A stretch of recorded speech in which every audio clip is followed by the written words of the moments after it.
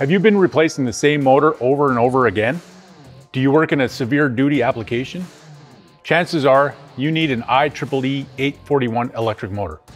Hi, I'm Keith from eMotors Direct, and today we're covering the most frequently asked questions about IEEE 841 motors.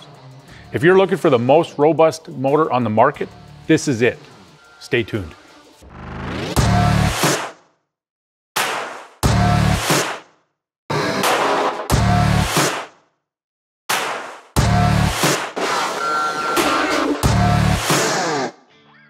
So what does IEEE 841 mean in regard to electric motors?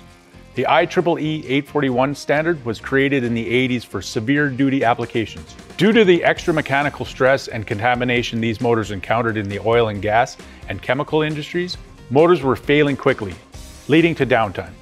The IEEE 841 standard was introduced to outline reliability, efficiency, and performance requirements for these tougher applications. It's like comparing your family minivan to an armored car. The armored car can handle a lot more abuse, but the minivan will work fine for less severe scenarios. We can think of general purpose motors and IEEE 841 motors as a similar comparison. What are the specifications of IEEE 841 motors? These motors are trusted to perform in the harshest conditions, so they have specific requirements. As of most recent update published in 2021, these are the most notable specifications set out by IEEE 841 standard. Motors labeled IEEE 841 must meet these requirements. However, some IEEE 841 motors exceed these standards. They're built to keep contaminants out. All IEEE 841 motors are at least IP55. This means the enclosure is built to keep dust out and keeps water from low pressure jets from entering the motor and contaminating the lubrication.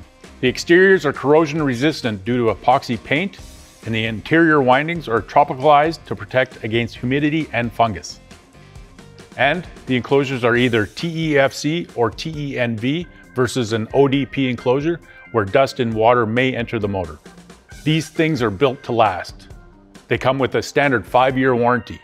It's very seldom that I've seen a warranty claim on an IEEE 841 motor. Most general purpose motors have a 1, 2, or 3-year warranty. General purpose motors may be built with aluminum, rolled steel, or cast iron, whereas IEEE 841 motors are required to be built with a heavy-duty cast iron construction. General purpose motors will have either Class A, Class B, or Class F insulation.